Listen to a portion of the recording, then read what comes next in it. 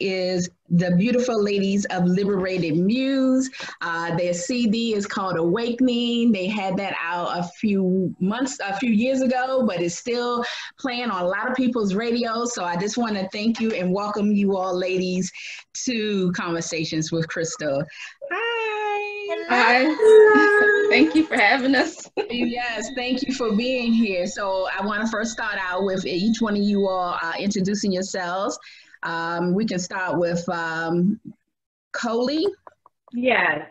Hi, how's everybody? I'm Coley Aziza, and I am part of Liberated Muse. I'm a singer-songwriter, educator, author, and I'm just glad to be here with you all. I'm glad to really have a wonderful group of sister artists that I work with and collaborate with. It is really a blessing. Thank you. Ms. Khadijah. Hi, everybody. My name is Khadijah Ali Coleman. I'm the Dr. Khadijah Ali Coleman. Dr. Khadijah Ali Coleman. I'm the founder and creative director of Liberated Muse, and I'm a singer-songwriter, a playwright, do a lot of stuff, and happy to be here. Thank you for having us today. Thank you. Ms. Lynn? Hello, everyone. I am Lynn Halstead. I have been with Liberated Muse for a long time now. I do poetry and spoken word. This is my creative outlet, and I just enjoy opportunities to perform with my beautiful sister. Amen. Not last but not least, please introduce yourself. Hello, I'm Anonymous Grooves, a singer, songwriter, wellness advocate, and I'm very blessed to be part of this sisterhood of Liberated Muse. And again, thank you. It's wonderful just to get out there and connect with other people. Absolutely. So as I wanted to first start off, Liberated Muse, can you tell us exactly how Liberated Muse got started? So Liberated Muse started in 2008 as an online community, a digital community akin to maybe MySpace, where members could join. They had a profile where they could add music, could blog. So it was really an opportunity for me to start an online kind of artist community as I was getting back into my artist groove. I was at the time living in Baltimore, and I knew I was transitioning back to the Washington, D.C. area, where I had really done a lot of things artistically years before I had my daughter, who at the time was 4 years old. And wow.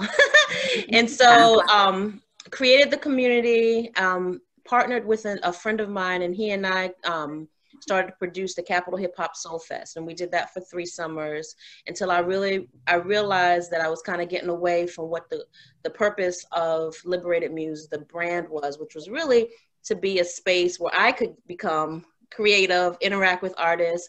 And so around 2009, started producing plays that I had written. And the first play was a play called Running Amok. And It's a musical. And so it debuted in the Capitol Fringe Festival in DC in 2010, excuse me. I did some revisions to it after I looked at that as workshopping it. And then in 2011 was when I did another season of it. We toured the play. Coley came on board for that. For the first run, Lynn and Anonymous were part of the cast. The second run, Lynn was still with us. Coley came in the main character role. And then from there, it just seemed like we were doing plays like every month. And so theater started to be, not every month, but every year. And plays, theater started to be at the forefront of what it is that we did. So it moved from this online community to now this performance troupe, and really this incubator of being able to produce work that I had written. And also we were publishing books. I was publishing the work of people who had been part of this digital community. So we currently have about 3 volumes.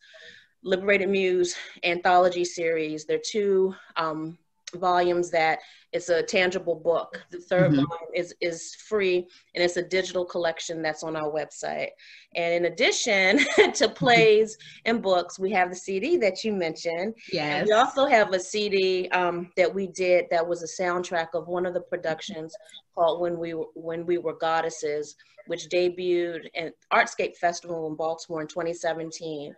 And it has songs that we wrote.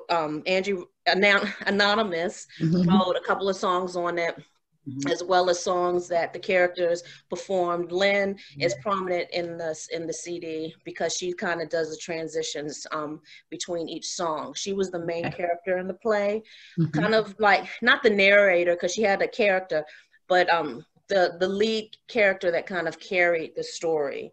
And so she's featured in that CD. So that's kind of like a synopsis of what we've done. We've been able to really perform in some wonderful venues, doing everything from performing plays to singing, and to also do spoken word. Right, right. So I know that I've had the pleasure of seeing you all perform in different venues, like the Kennedy Center, Millennium Stage. I've also seen you all, you even went over to the Anacostia area, and I believe I had a chance to see you perform there as well, when you all were just, it was more, it looked like it was more of a co-lead thing, but I definitely saw you out there promoting, your stuff as well. That was, I think, was it last year, maybe year before last, one summer. It was like during the summer months over in Anacostia area in the new art center. That was Kwanzaa in August. Kwanzaa in August? Yes, that was Kwanzaa in August. Yeah, I think you might have just come on the night that Khadijah got The Water, which is a band that I perform with too. Okay. Yeah, that was a whole, Khadijah had artists come in, she curated that. Right. And speakers, workshops. Kwanzaa in August was a big event. Yeah. Absolutely. I would say it was wonderful. It definitely was nice. And the ambiance was very nice and inviting. So I was glad I was able to take a part of that. Can we just thank you for that? Can we just thank you? Because you have been, I forgot. That was our anniversary event, and I forgot. That was a freaking festival. When we were there. But I want to thank you so much for your continued support of our work. You show up. Whenever I see your face, I just smile and I'm so thankful and grateful. And I know you're Lynn's friend, but you're our friend too. And we really are thankful. Well, thank you. I definitely believe in you guys. And so that kind of leads me to my other question, which is Liberated Muse. What is your mission in far as in the group? What is it that you want to share with the people? In other words, we are here for, and you can take that, maybe Anonymous, you want to take that? Liberated Muse is here for edutainment, to educate and entertain, as well as a lot of different things. We love to tell a story, something that people never know, or they walk away saying, oh, that was really interesting. So that's a big premise. Things that bring to light the plight of African Americans, women. You guys can chime in at any time, but that's a big part of it. Sure. How about you, Lynn? What's your perspective of what you all do? It's along the same lines. Actually, the best person to answer this question would be Khadijah, since she has found it. But when I think about the purpose and why we're here with Liberated Muse, it's really that empowerment factor. Yeah. It's about that education. It is about bringing to life the stories of African-American women in the diaspora, parts of the story that never has been shared before or never been truly understood before. And kind of giving a different perspective of the path that we have been on and that we're currently on. Yeah. So with that, Khadijah? That's in a nutshell. Really, it's about sharing stories of the diaspora. It is a particular focus on women. We're women, and a lot of the stories, particularly when we talk about people using their social platform, their platform for social justice, rarely do you see the work that women have done at the forefront, and particularly women who are, I think, are representative of who we are multidimensional, not just artists. You know, all of us have something else that we excel in outside of the arts, in addition to the arts. I think it kind of minimizes the power of people when you only focus on one aspect. And it's really difficult for a lot of people to look at folks as their multidimensional selves. A lot of people, and particularly if that's not what they do, then it's either problematic for them, or it's something for them to recognize the limitless possibilities that another person can be. And I really take pleasure in sharing the stories of folks that you may have known them as a singer, you may have known them as this, but they also did this, and it was significant to how we live now. And so it's an opportunity to not only inform, but I look at it as showing reverence. I'm very connected to storytelling, because I look at storytelling as being a part of ritual, being a very important part of how we keep our culture alive and keep the memory of who we are as a people. It's really significant for us to be aware of people as their whole selves, as much as we know. And a lot of times we romanticize aspects of our culture and not really aware of the context in which people existed. And I think it's very important. And so when Angie says edutainment, I'm a teacher. That's what I do. That's what I've always done. And the arts have been able to be a vehicle in which to teach. And so I think things should be entertaining, but I also think that there should be some learning component. So I'm not someone, I'm probably not the best person for people if they're just looking to do something artsy. I really am. I really have a connection to doing things that also are about something where it's, people use the word uplift. It's not, because we've talked about this, that I'm probably the most depressing out of the four of us. So I'm really not necessarily going to tell you something uplifting or share something uplifted. I'm really about truth. But you know, so. Yeah, because that actually leads me to my question of, you know, I know some of the pieces that you have done, one of them being Toni Morrison, and how important that was for you guys to actually get that story out from your review. And so, you know, if you want to elaborate on that, I know that's one, Toni Morrison. The one that you did for Black History over at the library, where you basically wanted to showcase neighborhoods as well as legacy.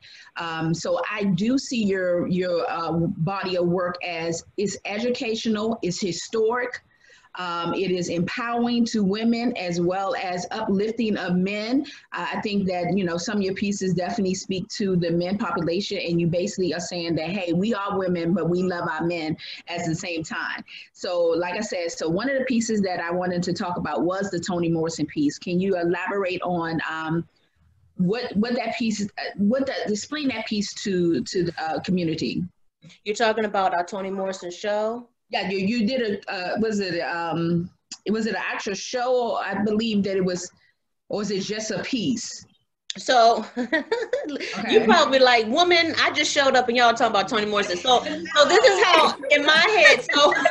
So that when you came to the library, that was the opening for an exhibit that I did for the Prince George's African American Museum.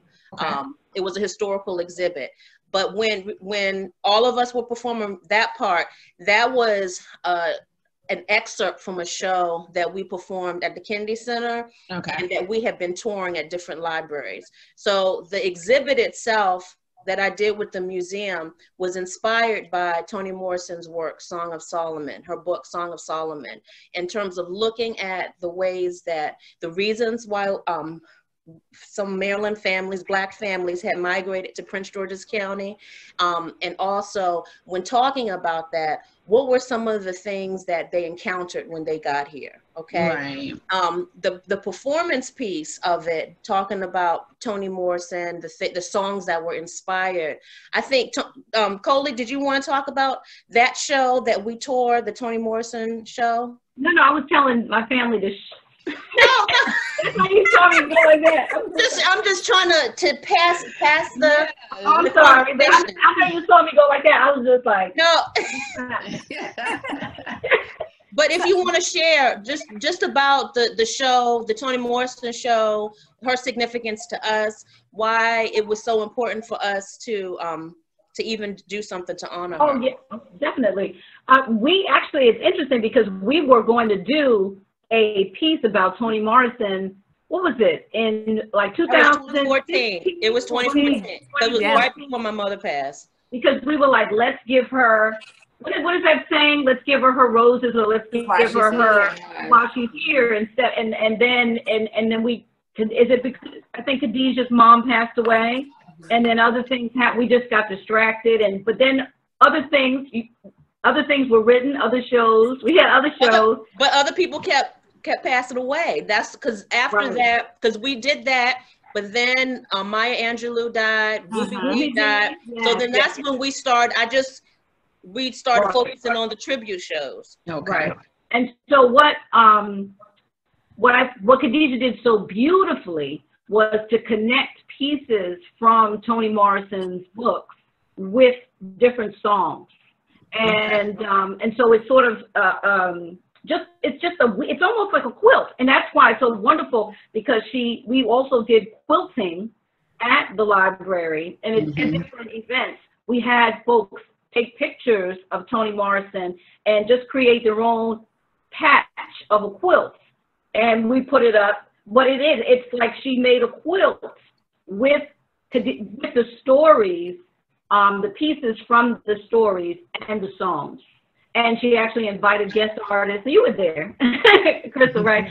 And you got to see Kimberly Collins. She did a piece based on Song of Solomon, if I'm not mistaken. Well, it was several multiple pieces. Yeah, and then two of the guest artists actually read pieces from Olu Butterfly. Did a beautiful rendering of one of the passages from Toni Morrison's work. So it was just stunning to me. I mean, I was in it and I practiced, but to actually see everything come together, it was, I think, a wonderful tribute to our ancestor Toni Morrison. I think she would have been pleased. Amen. Now, I will add, if you guys don't mind, for the viewers, it was an absolutely beautiful show. And if you would like to see it, you can actually YouTube it. Just put in Kennedy Center, Liberated Muse, Toni Morrison. They actually streamed the entire performance. It is some beautiful music, some beautiful excerpts from her book. And as Coley has already expressed, it's just kind of streamed together in a beautiful quilt, just honoring our ancestor. Absolutely. Thank you for sharing that. I was going to get to it as well. So, ladies, I know that the way the world is going right now, some of your performances may have to be rescheduled. But do you have any upcoming performances, maybe starting in June, when we out of this? That you want to share with the audience, coming up now? Nothing. Everything has been canceled as far as I know. And so I haven't, even the exhibit that you were talking about, that was supposed to be opened at the museum that sponsored it, and they had to delay it as well. I don't even know when they're going to reopen the museum, but this festival season is the summer, and a lot of places have canceled or put holds on gigs. So I don't anticipate us really having much of a summer performance schedule. Fingers crossed for things in the fall or the winter. Okay. And so, Khadijah, tell them our website so that they can follow us. We're not ending. Miss Lynn, we're not ending. So don't be trying to rule my show. I got you. I wanted to talk to each one of you in an individual way, and I know that you all definitely have inputted your own. If you don't mind giving your individual talent that you bring to the group, if you don't mind, Lynn, we can start with you. What is your role in Liberated Muse? So first, let me make it perfectly clear. I do not sing. I've acted in multiple plays, and I've also done spoken word. And why I always make sure I make it clear that I am not a singer. I do backup vocals, so I'm not horrible. I'm just nowhere near. If you've heard my ladies sing, so absolutely. So I do backup vocals, I do spoken word, and I also act and perform. Okay, well, you want to give us a little snippet of your spoken word? So actually, one of my favorite pieces is not an original piece, but it has literally become a Liberated Muse piece because we've performed it multiple times and has been asked to perform it multiple times. And we also incorporated it into one of the original songs that's on our Awakening CD. Okay. And that is Phenomenal Woman. Okay. By Maya Angelou, who is one of my ultimate favorite artists, and just the fact that I will never get to meet her in person, it's one of those things that is disheartening for me.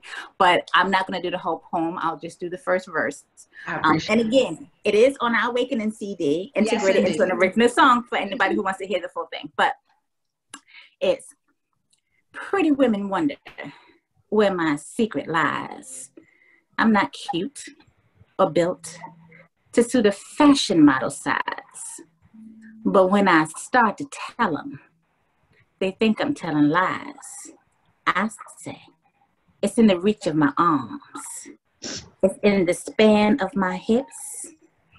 It's in the glide of my steps. The curl of my lips. I'm a woman.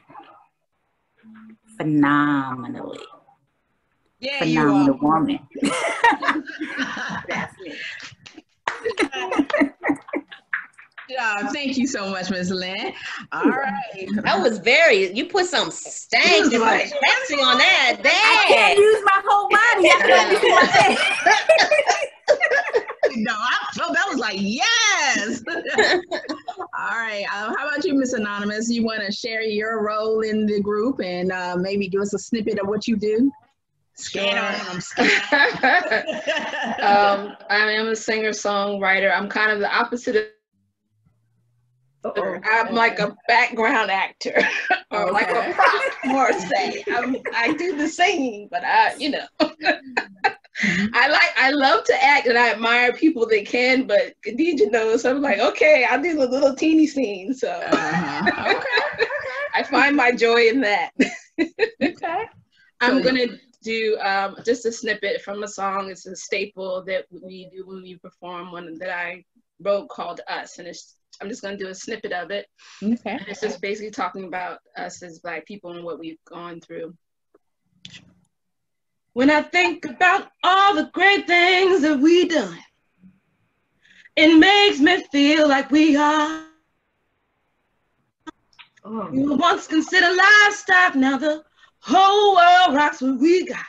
From slavery to free, from margin to liberty. And then I think about the struggle, the constant shuffle, the subprime loans and broken homes, economy push, a lion bush, spread of AIDS and the slavery trade. And Thank you. Wonderful. All right. We'll let Miss Khadija go now because we know that Miss Coley can really blow, and we're gonna let her lead us out of here. So Miss Khadija, we know that you're the founder of the group and all, and you're definitely more of the writer as well. But go ahead and share a little bit more if you want of what you do for the group. I do. I sing. I act. I perform spoken word. I guess I'm just gonna do We Women because I don't have anything. Okay. We women, struggling to shrink our girth into sizes of 3 and 4 until our blossoming bodies become to be no more. We women of stature and majestic size seek to become model citizens in our society's stiff eyes. And in anorexic spoutings, magazines clamor day to day to conform our sense of self and spirituality into a slimmer and more concise way. See, we have to believe that as our blooming bodies shrink. Our self-esteem will gradually grow. But is this new psychology that's being fostered one that only magazine editors and ad execs know? Will our hearts and intelligence factor suddenly increase, or will we as women be recognized as equals, rightly at least? I'll stop there. Wow, thank you, thank you. That was powerful. That was powerful. Yes, yes, yes. And Miss Coley, you're going to sing. We know you're a singer. I know you're a singer, but let the audience know exactly what you do and what role you play. And if you don't mind, give us a little snippet of what you do. Okay, well, I act, and actually that's how I really started Liberated Muse. Really? Roles, which I love, and then I'm a vocalist, and I also write songs. I wanted to, because my memory is really bad, and so I don't have any lyrics in front of me. So I mean, I wanted to do this song because I think it kind of sums up. It's from Toni Morrison's from Song of Solomon, and Khadijah wrote this song, and I really, really love this song. I don't remember all the words to right, they're not at the top of my head right now, but the hook basically repeats and says, I have sung all the songs. And I believe that really it speaks to the body of work that Liberated Muse does do, and that, you know, Khadijah has written about all these women that have sung all these songs. And so it goes like this. I have sung all the songs. I have sung all the songs. I have sung all the songs. I have sung all the songs. I love that song. I think thank you. Thank you for sharing with the audience. So ladies, I want to thank you once again for being here. You want to tell us exactly where people, I know personally myself that you can be found on Facebook at Liberated Muse. So those who are tuning in, please check out their website on their Facebook page and like it, spread it to your family and friends and all abroad. But give us your other platforms that we can find you on. We're on Instagram, on Twitter, on Facebook. Instagram at Liberated Muse? Everything is Liberated Muse, except for on Facebook, it's Liberated Muse Arts, ARTS. Okay. But the most active are Facebook and Instagram. Twitter not so much. Okay. And but our website is liberatedmuse.com. Okay. Is that where they would find you if we wanted to book you for a performance? Liberatedmuse.com. All right, ladies, thank you so much for being here. I'm going to go here and we will end the recording. All right.